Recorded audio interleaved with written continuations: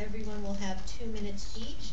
I want to remind everyone of our rules of civility, that we listen, that we do not applaud, nor do we boo or hiss or anything like that. If someone says something that you agree with, you are free to raise your hand and silently let us know that you agree. But we do ask that everyone be respectful of all the speakers, regardless of whether you agree or disagree with their statements. We're lucky enough to begin tonight with Councilmember Bill Rosendahl from the Los Angeles. One hand up. That's right. What's that? You got a hand. You got a vote back there. How many folks from LA? Bless you. First of all, I just want to thank the city attorney. We did have a collaborative meeting that we all talked about at the meeting on March 2nd. It was to meet with our city attorneys and your city attorneys and the guy who runs the airport and a couple of other people. And I met with the city manager. We had a wonderful meeting as well. And I really feel there's a collaborative effort that can be developed tonight. I thought my colleague Kevin McEwen's comment about directing the city attorney's office to explore, can we close it in 2015? Not the legal implications of lawsuits, but the direction as policymakers to the city attorney and to the city manager. Can we close that in 2015? And if we can, what would we like there instead? That allows a true dialogue. My city will work closely with your city on that option if the city attorney is given your direction to do it. We're already geared up to do that. Many of you know my position is very clear on this. I don't believe this airport should exist after 2015. And I will do everything I can within my powers as a person who represents 285,000 people that embrace the city of Santa Monica. But at the moment, we know that most takeoffs go over us, most landings go over us, and all that toxicity goes in my folks' lungs. We had a wonderful meeting with Ted Lieu. We had a statewide hearing on the toxicity issues, on the lead issues, on the potential safety issues, the noise issues, and all of them together do suggest that this airport, maybe 90 years ago, Beanfields and Orange Groves made a lot of sense, but now the most dense urban environment on the West Coast, this airport no longer belongs there for the safety and the health of the residents in Santa Monica and the residents in the city of Los Angeles. So I appreciate, colleague, you putting that motion forward, and I would look forward to what do we do and how do we shut it down? And then in 2015, what do we do with it afterwards? And one last comment about the FAA. Folks, they're your pit bulls of the policymakers in Washington. Like building and safety is for me on my laws and rules.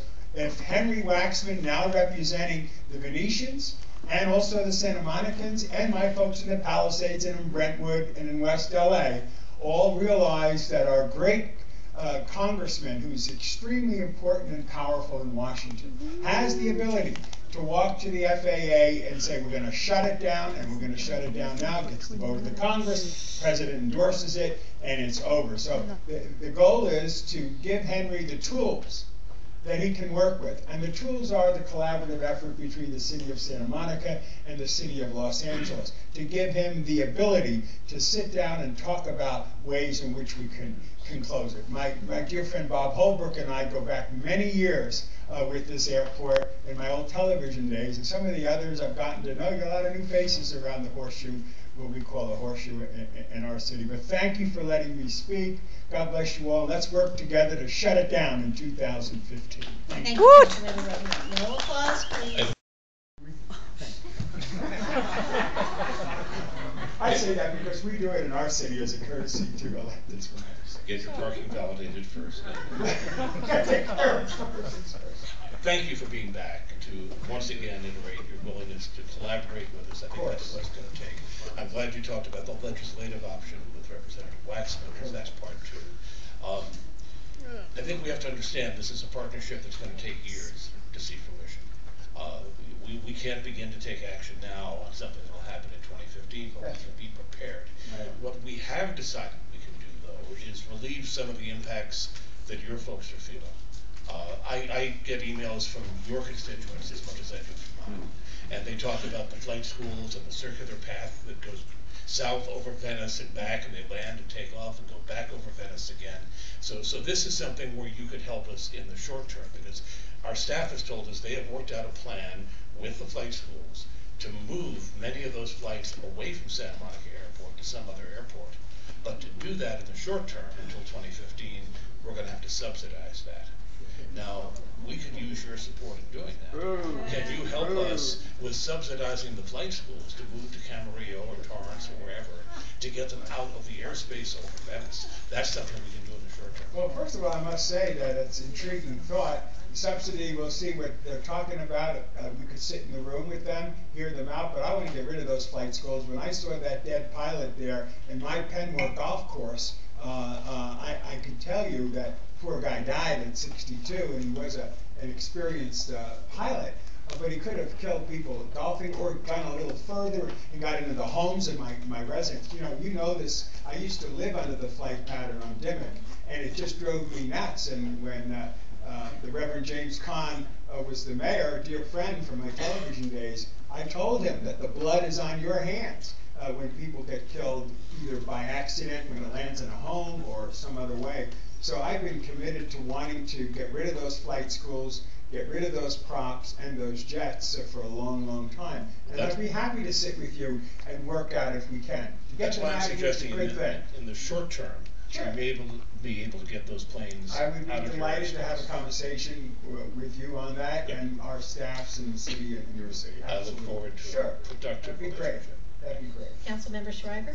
I just wanted to sort of follow up on that a little bit, good evening, and say that to the extent the city of Los Angeles is willing to spend some money, I mean, that's really, all kidding aside, what Councilmember McEwen's question goes to a little bit is whether they spend some money to relocate the flight schools, or spend some money, for example, on putting your lobbyist alongside the city of Santa Monica's lobbyist to work on this with Congressman Waxman and matters like that. I think that would be really helpful if the city would come to the table with those kinds of assets. We certainly will with our lobbying efforts. We have a lobbying staff in Washington. That's why I'm saying yours is much larger than ours. To work with yours. Much larger than ours. Of course. Right, so if they could be directed by the Los Angeles City Council to work on this matter as a priority, that's as a sort of putting money behind efforts. I'm not saying money yet. I'm getting rid of employees. We got a 2-point. We all have those same kinds of issues. Not as much as but I'm just saying that to the extent you have assets that can be deployed on this, we will welcome there, because we've been doing this, in our own way. Yeah. Thank you. Sure. Thank you, Councilmember Rosendahl. We appreciate your coming out tonight. Thank you all for letting me speak to everyone. No applause. Wave your hands. David Goddard, who is speaking on behalf of the Airport Commission, and he will have 5 minutes. Mayor, Madam Mayor, Tom Davis, council members, Rob, Marsha, community members. I'm very thankful to hear the positive comments about exploration of legal strategies and things that are going behind the scenes with the City Council and with the City of Los Angeles. I'm here tonight to talk on a more tactical level to implement some policies at the airport in order to make the airport a little more city-friendly and a little less user-friendly to protect the city from its potential liabilities in operating it. The first slide here is a summary of 3 community surveys that were done. One was the response cards from the City Visioning Workshop. One was the CASMAT survey, and the final was the Ocean Park Association survey. And all of them had requests to close or reduce operations of the airport that exceeded 80% of the participants. And so the question is, why does the community feel this way?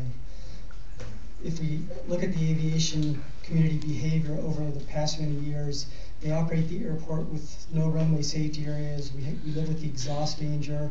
We live with pattern flying. We live with flight schools over densely populated areas. And we live with aircraft maintenance testing over densely populated areas. And very early morning landings and very late night takeoffs. And the community doesn't find this behavior reasonable. So, we ask, what can we do as a community to affect this behavior? Marcia briefly touched on this council resolution that was done in 1981, which is 6296, which is the policy of the city of Santa Monica to effect the closure of the Santa Monica Municipal Airport as soon as possible. This policy is consistent with what the community wants per the surveys that were previously cited. Okay, this is a very important point here that I want to slow down a little bit on and consider. Under the Federal Aviation Act, municipal airport proprietors have a power to regulate airport operations to reduce the city's exposure to liability for nuisance and to enhance the community's human environment. This proprietor power was recognized in the 1984 Santa Monica Airport Agreement and in two major post-ANCA cases. And for those of you that don't know, ANCA is the Airport Noise and Capacity Act of 1990 that basically prohibited cities from enacting noise ordinances that conflicted with the federal ordinances.